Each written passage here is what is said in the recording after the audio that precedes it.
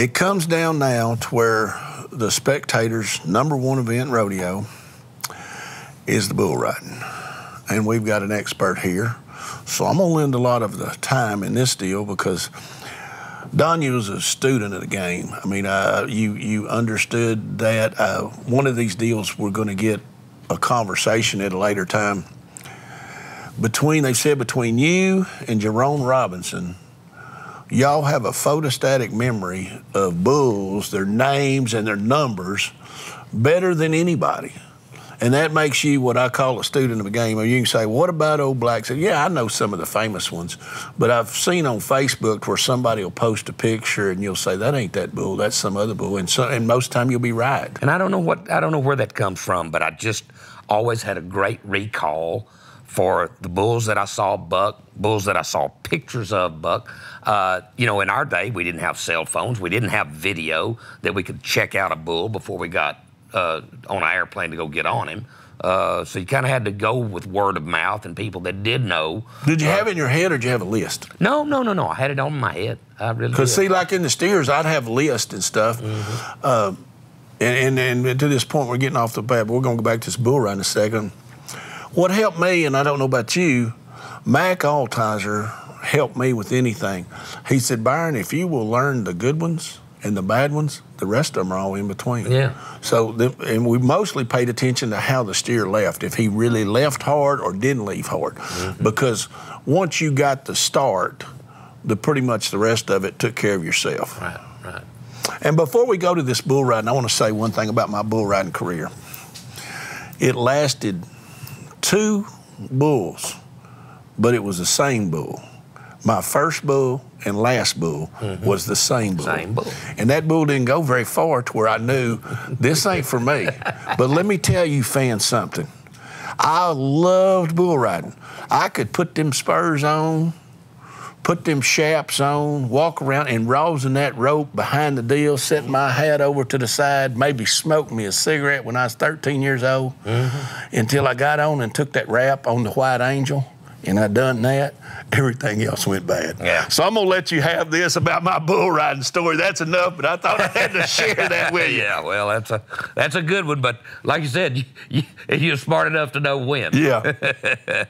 Now, we've got a great lineup of bull riders for this year's NFR. And, golly Moses, you got to pull for Sage Kimsey. I know I talk to Donnie Gay several times a week still, and Donnie pulls for him as hard as anybody I know of. I believe that. And Donnie wants to see him do well. Donnie's not afraid of him breaking his record, and Sage has got as good a crack at it as anybody that's ever been. Well, the best part about that right there, by Sage after his record, people are mentioning Donnie, so that's what he's liking. Yeah, well, that's right. That's right. He stays relevant. He stays in the conversation. But it's pretty easy for him to stay relevant. But Donnie does a good job. But, man, oh, man, have you got some guys chasing Sage? I mean, barking at his taillights. He's got Stetson Wright. He's got Clayton Sellers. I think these guys put a little fire in Sage that he didn't win it last year. Kind of pissed him off a little bit. I think so, too. I think he thought, I need to step it up. I tell you what, I've watched Sage pretty much all year, and he has really, really become much more focused in the last few months than I've seen him in a long time. He's riding with a lot of confidence. He's getting off now with a lot of confidence, too. And I tell you what, I think that's important. These guys that ride bulls, you got to know how to ride, but you got to know how to make that exit when the time comes, too, because you got to get on another one tomorrow, or maybe that night. If we will remember and go back to last year, and I'm not making excuses for Sage, it's just an outside deal. Somewhere last year, and I don't know if it's Belfoos or somewhere, they broke egg and him, kind of hurt him getting off or something. I wasn't 100% sure the rest of the year. He's still riding, but I didn't think he was 100% last year, too, because there was somewhere in Belfoos, I don't remember exactly, and don't check me on that. We'll go back to Google on that. But this year, he's road sound the whole year. He has. He's been a lot, the last half of the year, he's been a lot healthier.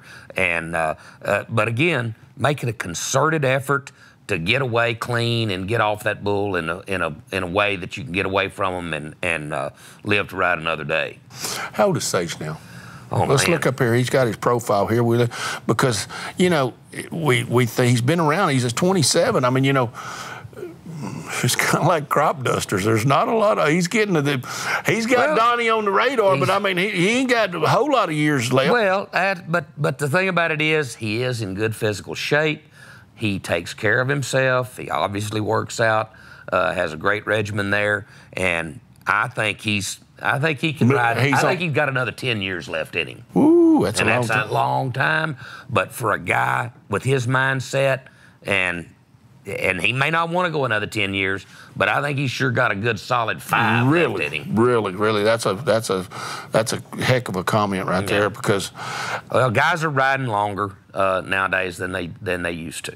That's true. But, you know, you get to the time in everybody's career, sometimes it just don't become fun. And then like Donnie is a perfect example. You remember Donnie kind of, I'm going to hang it up. And then he got tired of sitting at home at the Mesquite Rodeo with Neil making him work. Certainly. And when that one year, I picked, I think his last year was 84, I picked him to be the world's champion before the year started after having one conversation with him. I knew he was going to be back. And I think that's a little bit about Sage.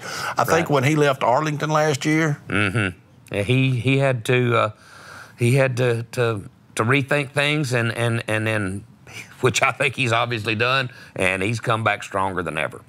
But again, you cannot say enough about Stetson Wright and his burning desire to want to win too. I thought he rode as good there last year as anybody ever. As good as anybody ever at the NFR. That bull ride he made on that bull of Benny's, that smokestack, I think is his name. But man, oh man, bull going away from his hand, jumping in there and making some rounds. He handled it like a champ. And but this year you got Clayton Sellers. Boy, he's on a hot streak. Just got through winning Salinas himself, and he's riding good. He's Who focused. is this Creek Young? Let's look at him right there. Man, he's 20 years old. He's just a kid. He is a kid. I saw him for the very first time this past summer when he was getting on at Greeley, Colorado. And, you know, he stuck it on one there. His get-off lacked a lot to be desired, but I think that's something that's going to come with time. They've just got to realize that that's every bit as important as getting out of the chute on one and then executing the ride. But you have got to be good at getting away from them. I just hope JB's sound. Well, first JB, but if he's sound, he can ride them all. Well, I'll tell you what, he'll be sound mentally. There's no question. There is no sound mentally, and maybe more sound mentally than anybody there, because he knows how good he is. And he don't believe none of them can throw him off. No, and he wants to draw the best one. He don't walk around nobody. No, not at all. I mean, if he walks in the bar, Alan Keller's the first son of a bitch he's going to hit. Oh, yeah. Well, I'm not saying it's the wise thing to do. I'm not saying it's the wise thing to do, but he is not afraid of no bull. No, he's not. And we got down here Parker. Help me there. Parker's daddy. Well, you skipped Dustin Bouquet. Oh, I'm sorry. And that kid rides good too, man. Yeah. There's no doubt about it. He's got all the talent in the world. There's some Louisiana hands here that can get it done. And then next guy, Parker Bredding, you know.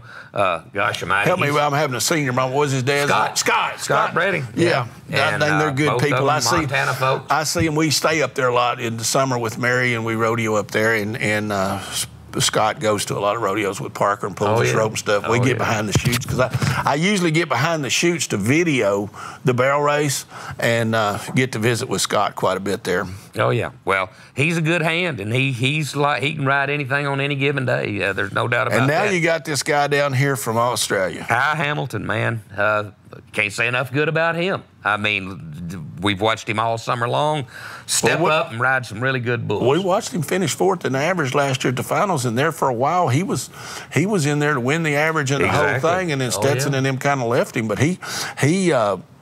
I think he won. I think we'll look at his profile right here. You can't walk away 21 years old, and at last year's national finals won $112,000. Oh, yeah. He had a great final. He ended up fourth in the average, and ended up fourth in the NFR standings and fourth in the world standings last year. Yeah. And he's going to school out there at Sul Ross. So you know there ain't much to do out there. No, he doesn't get sidetracked much. And then our next guy after him is Trey Benton. Golly Moses, he's a perennial NFR man. I was surprised to knew he roped a little bit. I saw he was entered into team roping at Pendleton this year. Really? And but they say he's a good hand on either end of the arena, and I've seen him ride enough bulls to know that he's a contender always. Braden Richardson, this is his first year in the NFR, right? Well, let's see. I think it is. Got a profile right here on him. He's 26 years old. Yes, he's this is his first year. Yeah, he stepped it way up this year because his career earnings is only $132,000. He's won most all that this year. That's exactly right. And at 26, I mean, where'd he come from? I don't know. He bounced out there on the scene pretty easy and has been making it work. So he's a good hand as well. Ruger Piva, Idaho. Yeah. Man, that young guy, he can ride. He's 26 years last year. He did great last year as well. Is this his first NFR? I think this is his first year for because last year he ended up 17th as highest finish. So I knew he was kind of on the bubble last year. We got rookies in there, and I'm assuming he probably rodeos. Both of them been out of Idaho with Roscoe Jarvo there, and Roscoe's made the finals a couple times, hasn't he? Yeah, he ended up 6th and 7th last year. Yeah, I would say so. And that guy rides good, too. And I mean, Four qualifications. Well, he bounces back and forth, too, between the PBR NFR and the PBR. You know, he goes to some PBR events. And so he's well-versed as a bull rider. Look down here one more time. We got another guy in there that we can't look up. What about O'Shane Proctor? Shane Proctor, my gosh, former world champion. He can ride them all, but he's banged up. I mean, he need to heal up. Well, and he's got a little time between his last performances of the rodeo season this year and first perfect NFR. So I imagine that's what he's doing. I bet he's going home and taking care of himself, maybe doing a little working out in the gym and getting ready for 10 head. Who you've watched it on the Cowboy channel is me this year some, but you pay more attention. Who's got the bull that's going to win the Bucket Bull of the year? You got any things? I throwed you under the bus right there, didn't I? You did kind of throw me under the bus. I've seen a lot of good ones this year. And I just, right off the top of my head, I haven't got one that I can throw at you real quick. I can remember when Bushwhacker, Julio Marino had Bushwhacker. I mean, from the moment I saw that bull buck, the very first time that I saw him was at the PBR finals when he was just a calf. But boy, he showed tremendous athletic ability and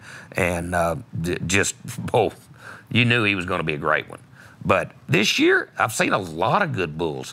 I tell you, I was just at I ran into Terry Williams here last week. Terry still got bulls? Yes, Nicky Wheeler's Memorial Bull riding down in Jacksonville. By the way, there Saturday night. Y'all vote for Nicky Wheeler for the Texas Hall Rodeo of Fame. Cowboy Hall of Fame. I couldn't believe you told me the other day that he wasn't in there. He's going to be on the ballot this year. He will be on the ballot. And go back to Nicky. I'm jumping in here. Well, 1978 was the year Nicky. 77 was his finals year, NFR year.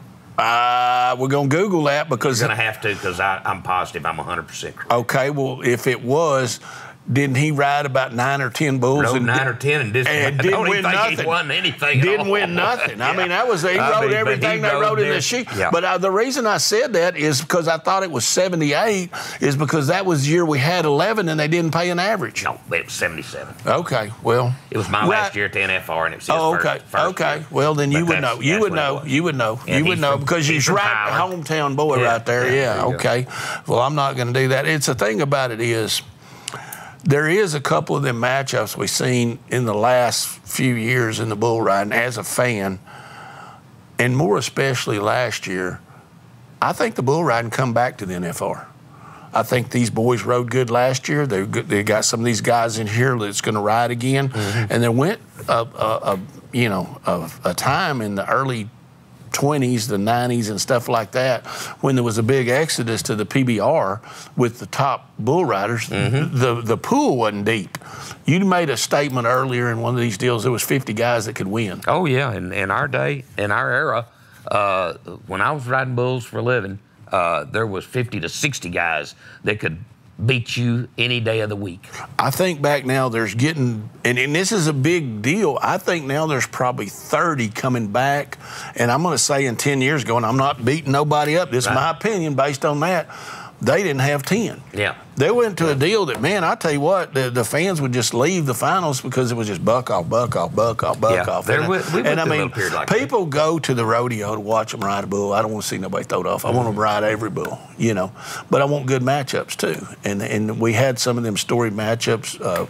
Sage rode that one mouse-colored bull there. What was that? And the one 2 years ago. And bull hadn't been rode and rode him the last time. Yeah. And then last year, Stetson, what did he ride? Oh, that smokestack of Benny's was just a great-looking bull ride. Yeah, you don't see bull rides like that in the past few years, but we have the last year. I think we got it. And we've seen a lot of great bull rides this past summer. I guarantee you we have. Well, I think we have too. So I think you're gonna see a refreshed bunch of top 15 guys get to the NFR, and every one of them going to be pumped up to the max. And ready to ride. Did we get through the whole I think we did. I did. There was one thing we didn't talk about Boudreaux and Roscoe. Okay. And Boudreaux, I think he's a ex-Roy Carter protege from Crockett, Texas. He's got a chance to ride one anytime they open the gate, man. He has got a lot of try. And well, there you go back to that. There, you just mentioned something. You said in your day there was 50 guys that get your money. Mm-hmm. Roy Carter gets your money any day, and I don't think he ever made the finals. Did not. Roy had some sort of medical issue crop up on him every year. He got hurt. Perfect example of what you just said. I mean, Roy Carter could beat anybody on any given day in a bull riding, but he had a hard time getting through a year without an injury. Yep. I see. That was it. And then, of course, rounding out the field this year's Roscoe Jarbo. Again, we talked to him about him a little bit a while ago when we were talking about Ruger. And but Roscoe's a seasoned veteran that could ride one anytime they open the gate. Yeah. I think it's going to be a good bull riding. I don't like one thing they have in the bull riding. I do not think it's right that if you ride a bull and that's the only one that gets rode that night, I'll give you all the money, but I can't give you all the points. Well, that's my opinion. I know. I see that too, and it's happened on occasion. Man, I was just looking at some results the other day from a rodeo down in South Texas. They ride with one bull. The guy won $8,000 at a little 2-day rodeo. So and I get that, but let's just say you got a guy up here. You know, we got Sage in there at 264. Okay, well, if you add all that money up right there in the whole deal, and J.B. Mooney is the deal. I just picked it. He's 100,000 behind. He goes 2 nights and he wins it all in 2 nights, and he gets $300,000 up there. I can't give him that. Well, that's just my opinion. Old school. I mean, the rules was we'll give you the money. We just can't count the points. Yeah. You just get the points for the go round win and go from there. But that's. I'm kind of with you on that. And another thing, too, in have a fluke deal where a guy just gets a windfall, and the next thing you know, he's leading for the world. Well, and also, too, and I'm not sure how they're doing it. Hopefully they worked it out. It also counted for that Top Gun award. And as you know, Miss Mary, with her truck up there, she won that Top Gun award. Well, if somebody had a windfall and won it all that night and they counted, you can't beat somebody for that. Well, and that's just not right, because there's not going to be a night everybody falls off their barrel horse, and there's not going to be a night that all that happens at any other event except the bull riding, sometimes the bronc riding. Mm-hmm. You know, it can happen in both. When that eliminator pin gets cut loose there, you know. But I think they've toned that. Speaking of that eliminator pin, and it needed to be done, I don't see no 15Xs in there no more. No. But they have some. But I'll tell you what, I've seen some in the eliminator pin at the NFR that you'd want in any go-round that they add. Exactly. An eliminator can be a bull that can buck you off. Yeah, they're just not quite as even. And it's hard to get eliminators even, too. Yeah. But in an eliminator, if you're no score, you're no score. Now, if that bull is so rank, you know, you can't ride him, he's eliminator if you're no score. Right. Versus, you know, some of them big 15X jaws. I guess that was the most famous eliminator of all times. They never rode him all year, and you bring him to the finals, and I think Wilcox rode him twice. I know I had him for my second one there. That was the only place I couldn't turn him out. Or you would have. Or I would have. And how'd that come out? I like to throw me through the roof of the Jim Nork Arena. I'm sorry about that. Yeah. All right. Well, you Bull Rider fans get settled in, and here's how we're going to do. We've got some information I want to give you. Go to ProRodeoFantasy.com and click on and get their magazine. We just got off the phone with KC. We're going to have a show with him, and he's going to tell us about the new prizes he's got this year and the new things he's got there. But he said right away, they've already got their schedule up. The magazine. The magazine up. You can click it, and they'll send you a magazine. And he says you can put that on your desk and ponder over the month before you have to send your entry in. There's a lot of pondering to be done over there, too. There's a lot of useful information in it. It's a real slick, glossy little mag, and it's, again, profantasyrodeo.com is how that's phrased on the website. So and he's got stats on there to how, the strategy. Do you pick two teams? Do you split your teams? Who the winners are and stuff like that. But the bottom line is, you got to have that one guy in every event that's hot. That's exactly right. You just can't have no duds. You just can't have an off night either. Yeah, you can. Nobody can have an off night. Nobody. Your team's got to be off. Yeah. And you go through there. It's hard to pick. It's hard to pick one event who's going to be the world's champion. We went through this whole deal, and this is not who's going to be the champ. We mostly talked about that. Right. This who's going to win the money at the finals. Right. It's like picking a trifecta, man. Yeah, it's tough, difficult. But you go to Casey's deal, and by the way, we've got one more we're throwing in. Please click on our website, and you can go to his site, and we've got our own league. Our league will be called Rodeo Today. We're going to get to you. There will be a code name number on our deal that you type Rodeo Today. To join our league. To join our league. We want to invite everybody. Like us on Facebook and everywhere else. And you join our league, and we're going to get you some special prizes besides the belt buckle you win. We may have some tickets, some trips, and some stuff like that we're going to throw in with KC that we're working on as we progress more through this Rodeo Today, but that we will announce later. When we do have that final show that we do right before the NFR, when I do get to see your team and you get to see my team. There you go. Well, I think it's been a good one. Well, it's been a good one. Enjoyed it. I did too. Y'all come back to see us at more of these podcasts. This is ones we've done with the NFR picks. We're going to release these. We're going to have some extra seasons coming up. We're going to talk about the greatest of all times as our next topics. We're going to talk about some of the characters of rodeo. We won't even include ourselves in that discussion. Yeah, we won't. But we know some of them old boys out there who we rodeoed with that need that special recognition. Why, certainly. And I think Doug Vogt would be right up at the top of the list. Right at the top. Right at the tippy.